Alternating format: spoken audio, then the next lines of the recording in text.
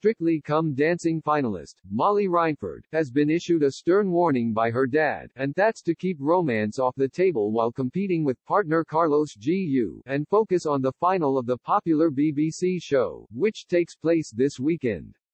Molly Rainford's famous dad, former Chelmsford City footballer Dave Rainford, issued the warning before the talented star had even entered the competition,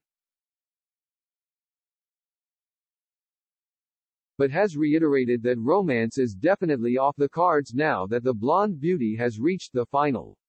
Speaking to The Sun ahead of her first Strictly performance, she said, "I'm only 21, so I am not looking for a relationship on Strictly.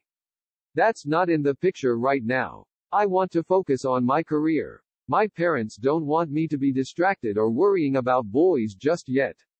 I'm single and don't plan on changing it." Although she promised her parents she would stay happily single, rumors have been swirling that Molly is getting very close to another professional dancer in the competition.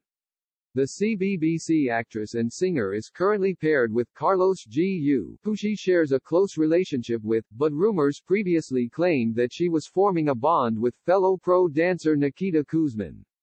The rumors first surfaced when the pair were seen enjoying time together at the National Television Awards.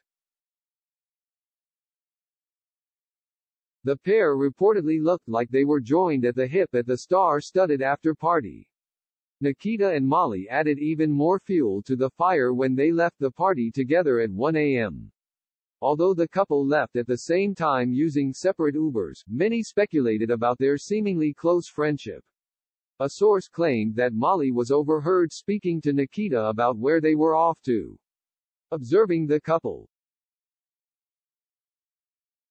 the source claimed to the Mirror, they spent time together with some of their Strictly co-stars but they seemed to only have eyes for each other, adding, they kept staring at each other and were being very tactile.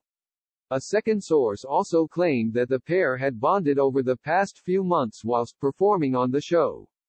They said, "It's early days but they have grown close over the past month performing on Strictly and at the NTAs they had a chance to let their hair down.